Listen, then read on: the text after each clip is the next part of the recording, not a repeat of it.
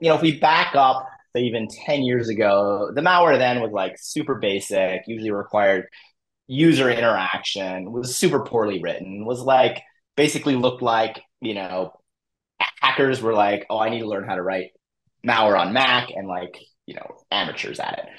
Fast forward to today, the landscape has just drastically changed. So kind of goes without saying, but worth repeating that, gone are the days that Macs don't get malware, right? So I believe it was in 2020, 50% of the new malware targeting macOS actually existed already on other platforms, either on Windows or Linux.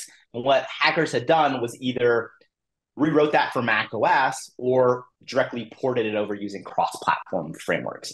And if we put ourselves in the hacker's shoes, this is a no-brainer, right? They already have command and control infrastructure set up. They already have protocols written, set up for their Windows and Linux payloads.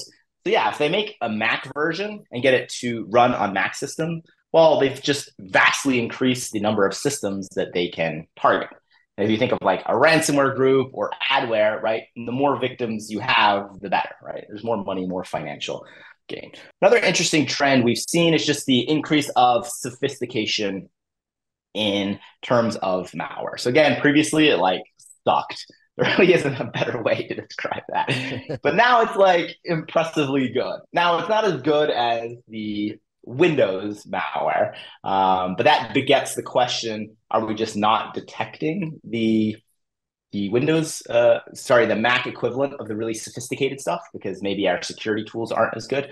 But I really think, generally speaking, malware on Mac OS is not that sophisticated compared to Windows. But it's still sophisticated compared to where it was and is pretty decent. Besides the increase of sophistication, we've also seen an increase in the number of new samples that are coming out.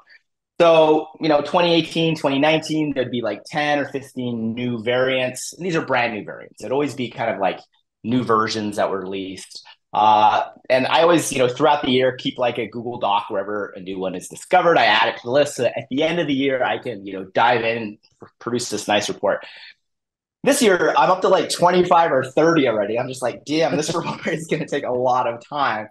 And like you mentioned, it's, APT groups like the one the payload Jamf discovered. It's, new adware. It's Lockbit now having macOS capabilities. It's really the whole gamut. We're just seeing like Mac being, I don't want to say inundated because Apple security mechanisms are pretty solid. And so a lot of the malware still requires some amount of user interaction. But I would say that the inundation is really like hackers' obsession with Mac. Like I would say every hacker group, every APT group now says, hey, we need to have a Mac capability. Again, this is totally unsurprising. Macs are everywhere. Advanced adversaries have incredibly sophisticated capabilities. And so we just need to be aware of that fact so we can hopefully take steps to make it more likely that we perhaps can detect them or that their exploits or their malware might fail to begin with.